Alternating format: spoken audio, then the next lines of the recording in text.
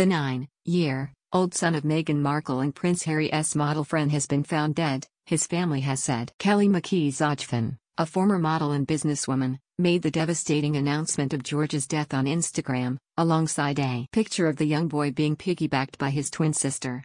"My world is shattered into a million pieces," the 42-year-old co-founder of philanthropy Community Alliance of Moms said.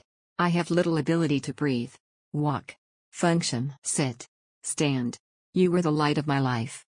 Your smile made the room so bright and your heart was the most perfect and sweetest." Zojfin said that she will try hard for your beautiful twin sister.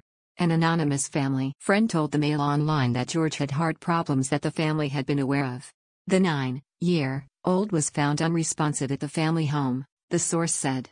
The cause of death remains a mystery.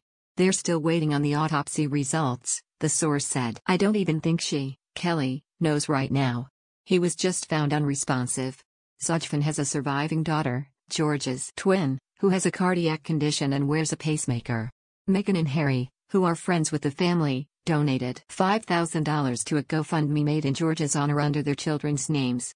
The aim of the fundraiser was to raise money to be donated to Children's Hospital Los Angeles. Meghan reportedly met Zojfin through her ex-husband Trevor Engelson. Mr. Engelson, who was said to be friends with Zojfin's entertainment lawyer husband Julian, had also donated to the GoFundMe. Meghan and Zojfin stayed connected through her Alliance of Moms, a community in which actresses Kristen Bell and Joanna Garcia Swisher were also involved. Zojfin's tragic post announcing George's death said, "My sweet baby boy. My world is shattered into a million pieces. I have little ability to breathe, walk, function, sit, stand. You were the light of my life. Your smile made the room so bright and your heart was the most perfect and sweetest. You left this earth and left behind so many people who loved you. I don't know how I'm able to go on. How I can function. How I can be the light and have joy ever again, but I'm going to try. Try hard for your beautiful twin sister.